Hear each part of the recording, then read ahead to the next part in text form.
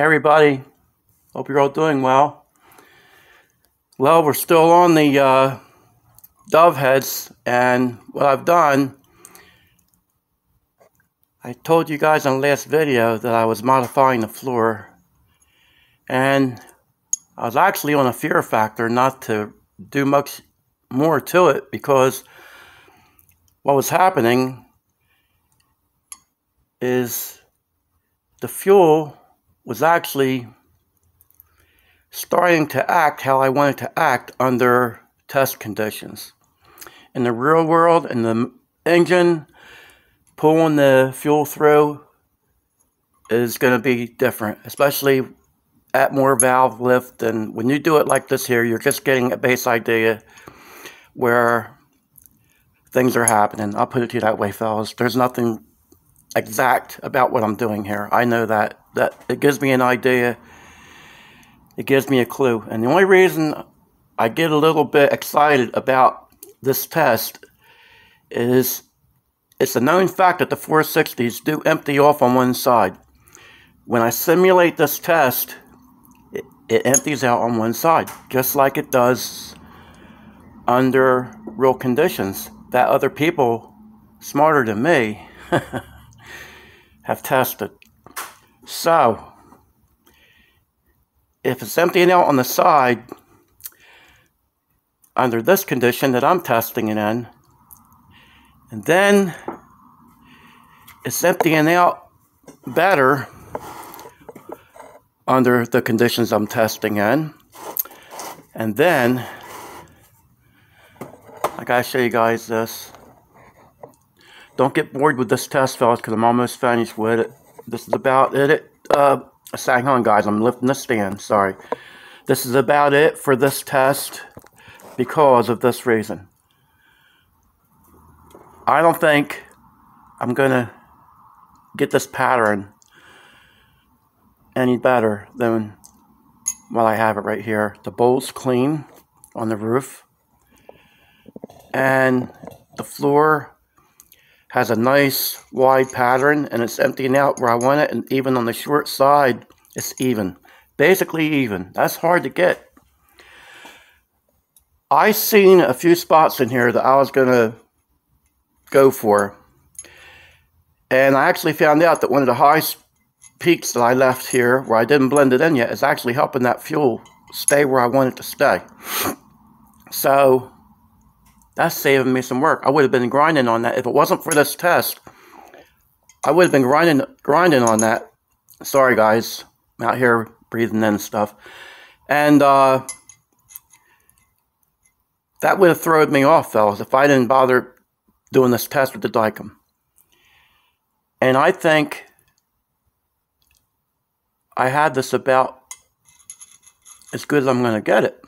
I would like to raise the port a little bit more for fuel speed purposes. But what if I do that? And I know some guys are going to say that wouldn't work anyway. But I have my own theories on stuff, guys. But I'm after this, fellas. And this is what I was after. I have it. I'm calling it quits. I just wanted to show you guys this before I move on. Because what's happening, guys, I'm actually at a dead spot in these heads right now because I wanted to show you fellas this before I moved on. And most people would just hammer at something and get it done. And I'd like to be able to do that, but I just feel like I'm leaving you guys in the dark if I do that. I want to be able to show you as much as possible what I've learned or what I haven't learned. If you guys like it, if you don't like it, at least you have something to go by. At least you have an idea of something you might not have an idea about. You guys might have a better way of testing stuff. You don't have to go by my homemade way here, fellas. This is just what I'm doing for myself. It's what I have. And I hope it acts the same when I get it on that running engine. Because none of this stuff, flow test, dyno test, is never the same as being on a running engine in a 4,000-pound vehicle, depending what gear, what cam, a lot of other factors, fellas. Anybody that's in the racing know what they are. I don't need to get down the list. There's probably 10. But, yeah, guys, I'm going to hammer at these now. I'm not going to keep boring you with this test, but I did want to show you from the last time I did this, because I probably forgot to mention at the beginning of this segment, I cleaned the bowl all back out and took all the old testing Dykem out and redid this. So I get ahead of myself, fellas. If I didn't say that already, you guys gotta bear with me. I go brain block all the time, fellas. But I hope I'm not leaving something out here, guys, because you're never sure if you're doing the right thing. I will say this. Hang on, guys. I'm going to move this down so you can see this other port here that I'm talking about. They have a ridge right here. And when I first started opening this port up and blending it in to how I thought it should be, I thought, you know, it already has a nice contour to it.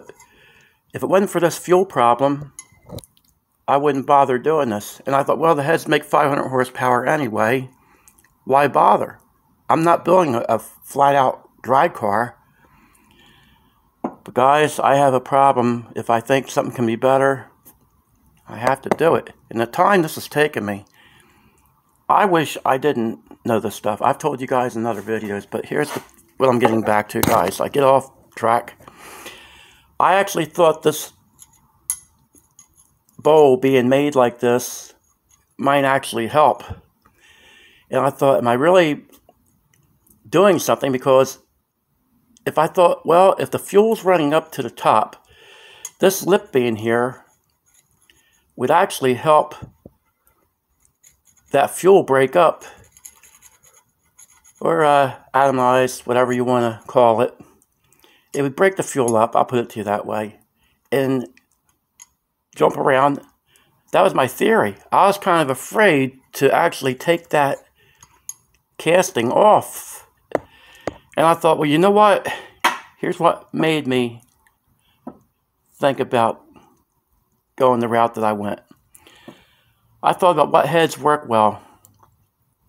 Well, the best Ford head I ever saw, and you don't see them, and there's not a lot out there on them unless you keep up on basically the old type Ford performance, and that was the tunnel port head.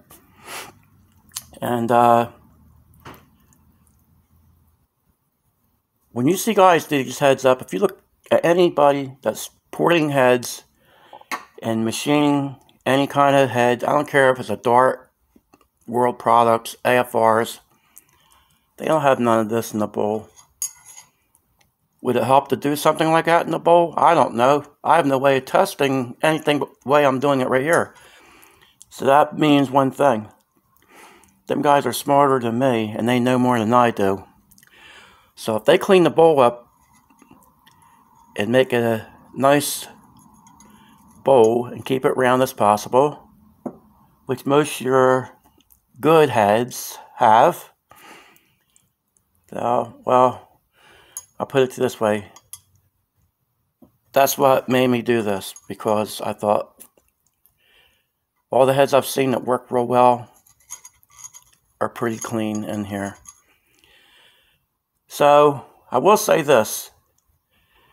I like the floor rough, and I had my own theories on the floor of an intake, and I never have done it the way that I think it would work. But if you had the floor where it would chatter that fuel, and I don't mean just by using a bit like this here, I mean actually chopping it up and maybe even make it a little bit wavy. I'd love to try that sometime. People say, that would puddle fuel that way. No, I don't mean have it that severe. But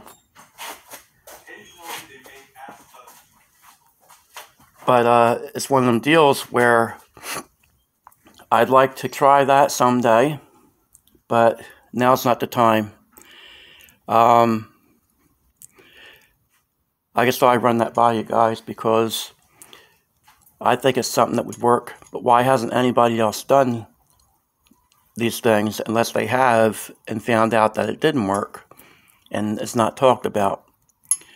So that leaves me at this. So what we're going to do is this here. I'm going to show you this one more time. That's the old pattern, and it's kind of faded out now, where the fuel was bunching up and emptying to one side. I'm just recapping this, guys. And it looks like a bloodbath in there. And the fuel's in all the wrong spots. And then that bowl, look how clean that bowl is, fellas. That fuel is staying all on the floor. And I did redo the floor before it was coming up on the bowl in here. And you guys can see it's not doing that anymore. So it's staying basically on the floor because I lowered the floor down and took that arch out. When I said it had an arch in it, I meant it had a sweep in it. Sometimes I don't explain things the way that I mean them. And then you guys are like, well, it has an arch in it. You'd probably think I mean in the floor like a dip, and I didn't. The floor is actually straight. And what I did do, guys, I forgot to mention, I didn't take this floor raised all the way to the back. I left it halfway. I did fill it in where the floor actually had the oval port and it drops down there. I just leveled it out. Where it widens into the bowl right here, it's pretty nice. So all I did basically is even the floor out, raise the roof as much as I could, where I don't want it to be any bigger than necessary, but I just tried to give it the tonal effect. And I like to try to kind of keep the port the same where it comes in as the same size as this would be. But back in the day, there's a guy that did heads, and he explained it pretty simple. He said you would like the intake bowl to actually be like a flower opening up, that you want it to get bigger and bigger. He never talked about percentages. But my theory was always the flatter and the more consistent you can keep that area to where it's coming out, the fuel's coming out in the air, the better. Now, the only thing with discrepancy that, to me, would be where it might shear the fuel. And that would be down bottom. And the way I do heads most of the time, I will smooth some areas out around here. But I don't think it hurts the intake port at all if you left it completely bumpy all the way through it. Especially when that fuel is jumping around going to the top. I like the floor bumpy to break the fuel up. But anybody has a 460 and has a stock port, and maybe it's just clean them up for performance. I don't expect anybody to do what I'm doing, raising this floor. So my theory is this, guys. I'll say this. I'm getting off base a little bit again. Sorry, guys. The way that fuel naturally comes to the top, the bumpier you could leave this all over the place, well, the better. Because what would happen in my book, it might, you'll say, yeah, but it doesn't breathe as good that way. Well, it might not, but what it would do is give that fuel a chance to find itself jumping around and maybe lay there a minute and then break itself up. Might not be the most technical way of telling you guys that, but that's the only way I can explain it. I'm not a technical guy, fellas, you know that. But anyway, guys, I'm going to cut this off. I just did this basically so I didn't knock this head out and then you kind of forget where I left off. So I'm trying to do this in steps, trying to show why I'm doing it. And whoever thinks it's good, you can think it's good. Whoever thinks it's a mistake, that's fine. But if I'm making a mistake, fellas, guess what? I'll be the one to pay the consequences. I'll be the one that has the vehicle that don't perform. And I'll know if it don't perform the way that I know how it would run with these heads, the way I would have originally had just put them on and clean the exhaust up. That's one advantage I have, guys. There's no guesswork. There is and there isn't. I know guys will say, well, you never know how something's going to run. Well, I've been very fortunate to hit something within 2 attempts when I do it.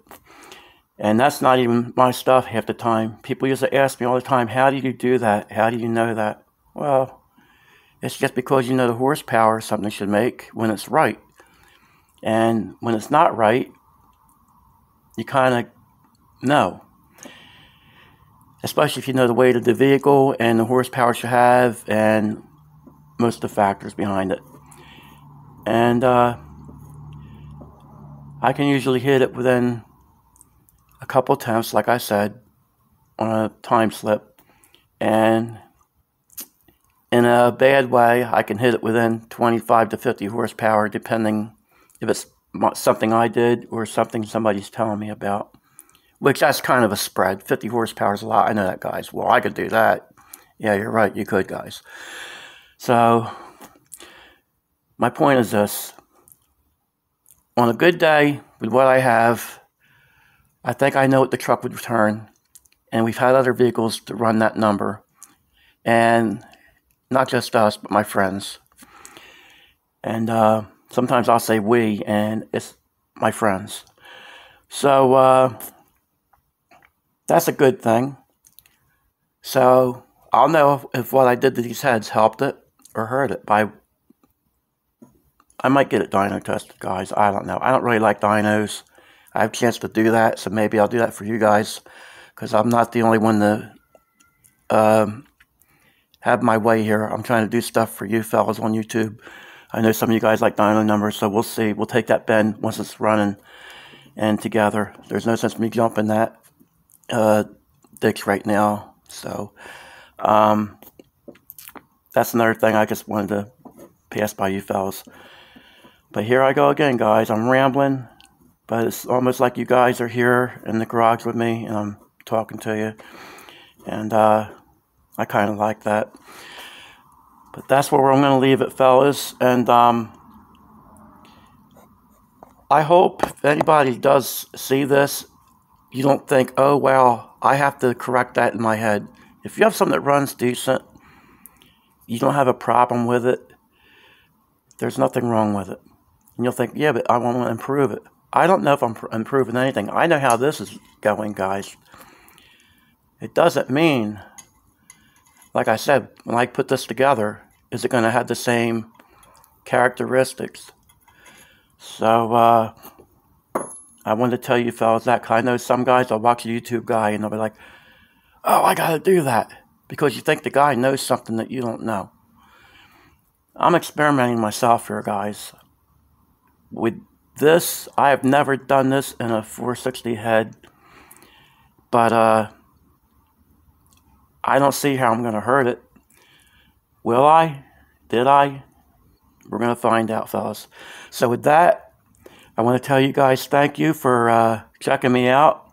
Thank you for the new subscribers. Thank you to the guys that have been hanging in there with me through all the nonsense and listening to me babble. And with that, I'm going to leave you guys. Have a good day, and God bless you. And thanks again, fellas.